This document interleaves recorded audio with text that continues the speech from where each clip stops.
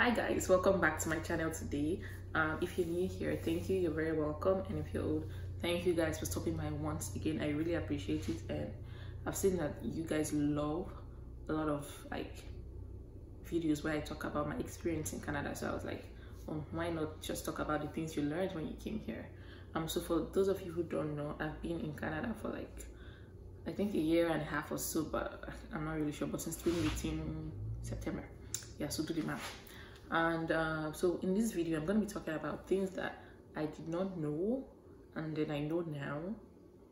So same thing as things that I've learned during my stay here in Canada. So before we get right into this video, please take out time to subscribe to my channel. It's just down there. Just click on the subscribe button. 2 seconds, let's wait. Okay.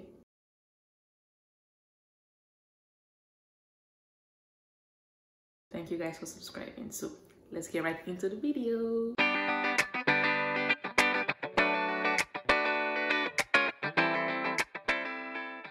So thank you guys once again for subscribing to my channel. I'm sorry if I sound funny.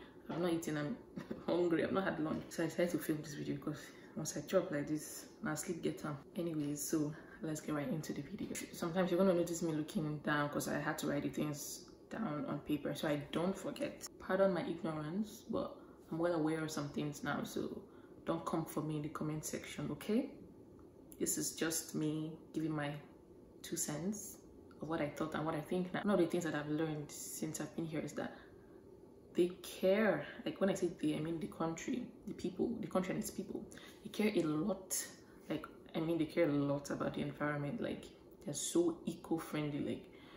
I say this because my school building where I usually took classes, I remember I used to see signs up on the wall like this is a fragrance-free zone. Even where I work, like this is a fragrance-free zone.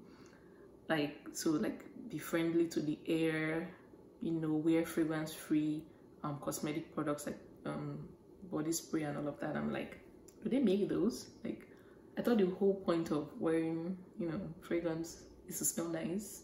So what's fragrance-free cosmetics like when you can't smell nice with it? But anyway, so I noticed that and we're advised to wear scent-free, fragrance-free products. I was like, okay, this is weird.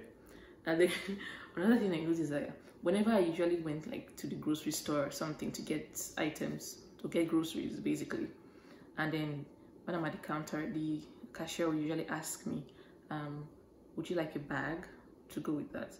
And I'm like, I always thought to myself, I'm like, is it on my head? You want to put it? Because sometimes it's a lot and I'm like, duh, I need a bag. I never understood why they always asked.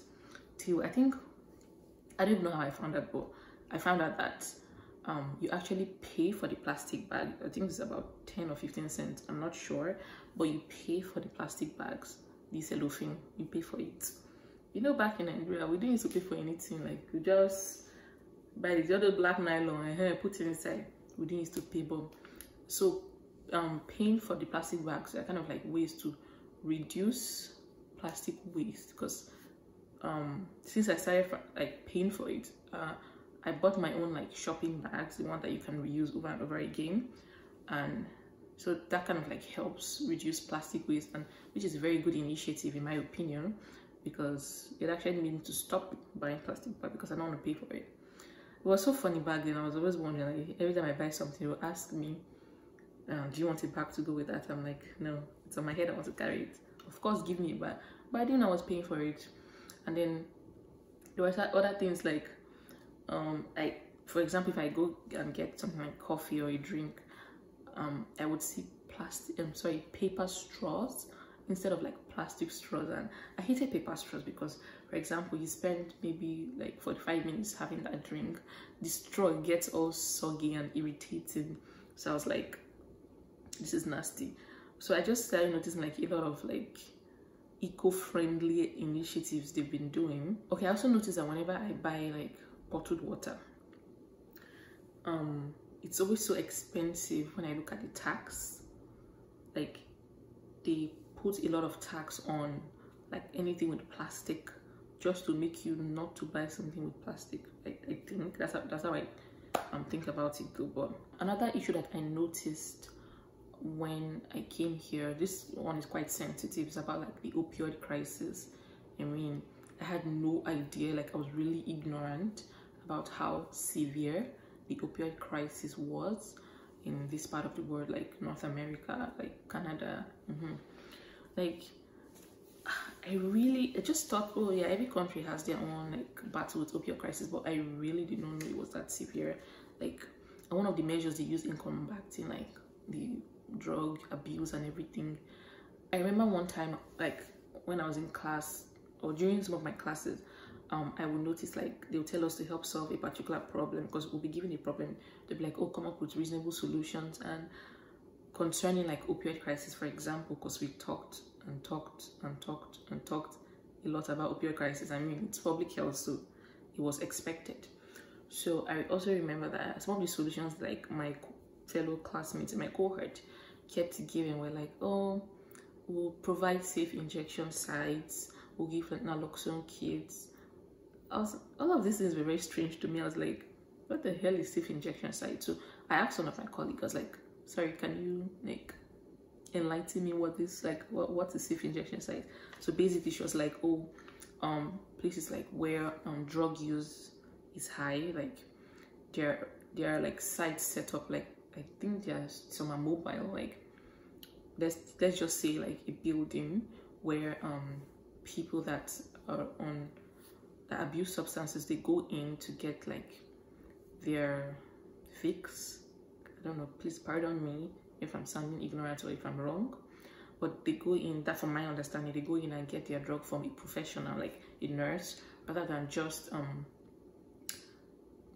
giving it to themselves wrongly, or picking up used needles from the floor and, you know, giving themselves wrong and getting overdose and also contracting like infections, which in turn then like puts a burden on the healthcare system.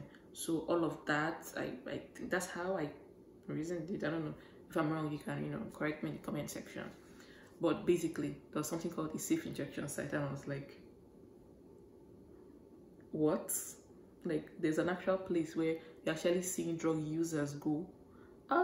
Bro, I just thought about it, like if it was like in Nigeria, I just assumed like, police would just be there to ready to nab you as you are putting leg inside the building. They will just enter, arrest you, like you're using drugs. If they can arrest you for having dreads and say you're a boy, safe injection sites, I don't think it will work in Nigeria. So I found that really strange, but apparently that has been helping. So it's kind of like harm reduction techniques. Like, yes, the problem is already there. Rather than telling people stop using drugs, what are ways you can do to reduce the harm that drug abuse is causing? So yes, the harm reduction techniques, I just remembered now. And then there are also things like naloxone kits. Naloxone basically is like a drug that kind of like reverses opioid overdose, but there's something called like naloxone kits that they give to like drug users just in case they overdose and everything. So I found that really strange, because anything drugs, you are going to jail in Nigeria. Another aspect I want to talk about is like the issue of food, African food. Yes, I knew that I was not going to see like African food items as much as I did back home, obviously, because I was in a new country and I wasn't sure what to expect. But please, if you are coming, come with the necessary things like Maggi, curry, thyme. Yeah, you see all of those things, but the cost that you, as in the cost of those things compared to how much it is back home, like tomatoes, all of those things. Well, you can buy the foreign ones, but me, I like what I'm used to. I like the Nigerian brands, so I don't want to try something different.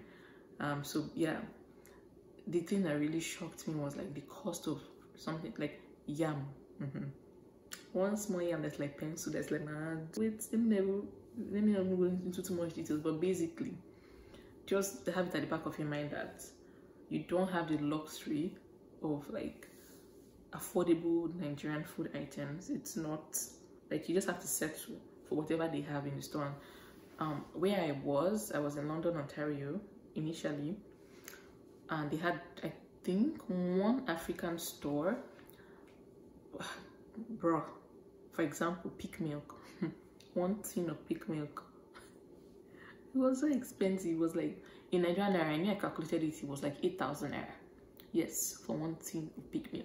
So please, if you're coming, come with like the essentials, like things that you know that you use frequently, and that you don't want to spend any money buying them here. But I don't know if they're going to let you take dairy across the border, because I've had people travel and they had to like dispose their milk, because they're not going to let you carry like meat or dairy, or I don't know why. But anyways, just bring the basics like your curry, thyme, maggi, tin tomatoes, crayfish, pepper, all of those things. Just bring those small things. Please set a box aside and carry the necessary food item. I didn't set a box aside for food. I was like, don't worry, I don't need this, I don't need that. I needed it. Please set a box aside, because not only is the African store not like readily available, where I am right now, I'm in Vancouver, and it's so freaking far. Like, it's in a different city. I have to travel just to go to the African store. So you want to stock up, stockpile the necessary African ingredients that you need. Yes, you need a lot. So I think the fourth thing that I learned when I came here was that the weather is not friendly. It's not friendly. Yes, I knew where I was coming to was cold, but I never knew how cold it was. I didn't know how cold it was. Oh. Anyways, let me stop whining. Girl, boy, whoever is watching this video, the winter, he's crazy. He's bad. As in, I keep asking myself, like, people that live here, like, do they think this is life? Especially me coming from a very humid region. It was not funny. The winter is cool. Like, it is cold. The winter messes up your dressing. Like, you can wear like a very cute outfit and everything, but the minute you step out of your door, you have to cover up a big jacket, wear nonsense, wear scarf, cover everything. The dressing is now ugly. So basically, the winter messes up your dressing because the weather is cold. Like, it's cold. I did not anticipate how cold it was. I still even can't describe how cold it was. But right now, where I am, lucky for me, I'm in Vancouver, and normally they say Vancouver is like the warmest place in the entire country. That's what they say, but it's not warm. I still used to wear winter jacket, gloves, everything. And then I remember last year they're like, oh, summer is usually very warm. I was looking up to the summer. I was like, I go naked. God, I go wear bob shorts. I go do this one. Fam, when summer came, like, when I say summer, I think June, July, it was still cold in the morning. I'm like, is this the summer like everybody was anticipating? Because cold still they catch me. Because in the morning, when I was having like my practicum that time, I had to leave the house early, so I still had to wear like some sort of jacket, like not as thick as a winter jacket, but like something really light on my body. So basically, I still had to wear jackets. I don't know about you, but I was still cold, and I really tolerate cold well, not like very well, but I tolerate cold to a certain level where I still had to wear like a jacket. So after all, the summer was not warm, as they said. It's warm. It's not that warm. So basically, it's cold all year. But I think in Ontario, the summers are really warm. But I've not experienced like a summer there because I moved away before summer came. But I think it's warm, like Nigeria warm in summer, and then it's cold, really cold during the winter. And then as I was talking about dressing, something I also found weird and that I've learned is that the way they dress to work, I mean, for places that I've had opportunities to go to, it's not that serious as Nigeria. I mean, in Nigeria, you go knack suit, knack better pencil skirt, button-up shirt, suit. But here, like, everybody's just so chilled, wear sneakers, jeans, and a shirt. Like, I can wear this shirt to work. Everything was just very, chill. I really liked it. But sometimes when I now want to wear all of my fine clothes to work and I'm not feeling overdressed, so I can't wear it. I'm like, okay. So in essence, workplace dressing is very chilled.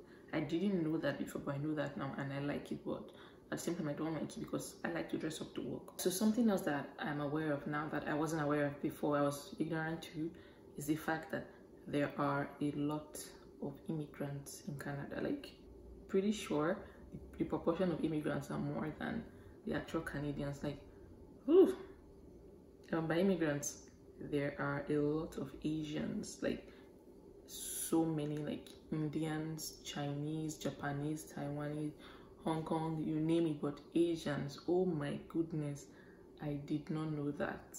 Like, especially where I am now, Vancouver, there's this place called Richmond. Like, it's a city, like, I guess if you go there, you the chances are like you are the only Black person or wherever you are, but like it's like a Chinatown. Like, oh my goodness. Like, and then the Chinese restaurants there, if you're one that loves Chinese food, they got you. Even aside just Richmond, or everywhere I've lived in Canada, like there's a large Asian community there, like everywhere. And sometimes I even get envious, like, I wish I had my kind of people like this here, but that's how it is. So I did not know there was a large community of Chinese, Indians, Japanese, Koreans, you name it, they are here. As in, I was like, whoa. Just like the US has a lot of Mexicans, so that's how it is here. Yeah. So one more thing I remember is that the culture, like the Canadian culture here, like it's just so weird. They're always so, I think the word I'm gonna use is polite. I mean, it might sound very cliche, but they are very polite, like polite. And I say this because, like, for example, you're just somewhere and someone wants you to do something, like maybe to like excuse them, maybe you're like obstructing them or something. Excuse me, ma'am. They'll ask you, like, do you want to move aside? It's sounding like a question, but it's actually a statement. They're telling you to move, not do you want to. But they're sounding so polite and telling you, do you want to, like giving you an option. And whenever people get off the bus, they always say thank you to the bus driver. Even when the bus driver was about to drive off and leave you standing there inside the cold, they still tell the driver thank you. I'm like, okay. Where I really noticed the difference between like America and Canada was that there was a time I took a trip to the US and I took a bus, and at the bus station, because I needed to know when my bus was arriving or where my gate was to get on my bus, I walked up to the lady at the counter and I asked her. She was just so rude. It was like, you know, those Black Americans, like, can I help you? You know, those sassy attitude. That's what she was just giving me, and she was rude, by the way. I hadn't felt that way in a long time because I had not left Canada in a long time. And then when I came to Canada, I went to the counter to ask the person there for something, and they're just so nice and polite. I don't know, it seems like they're scared of it. I don't think they are, but it just seems that way. I would say these are like the things that I noticed, or that I noticed and that I've learned, that because I didn't know that before. And I'll say this again, please pardon my ignorance. If you think I'm ignorant in any way, I apologize. So I'm going to end this video here. Thank you guys for watching my video till the end. And if you really enjoyed this video, please give this video a thumbs up and don't forget to subscribe. And when you do, please click on the bell like button so that you get notified for every video that I post. And yeah, so like, comment, share. Thank you guys for watching, and until next time, bye.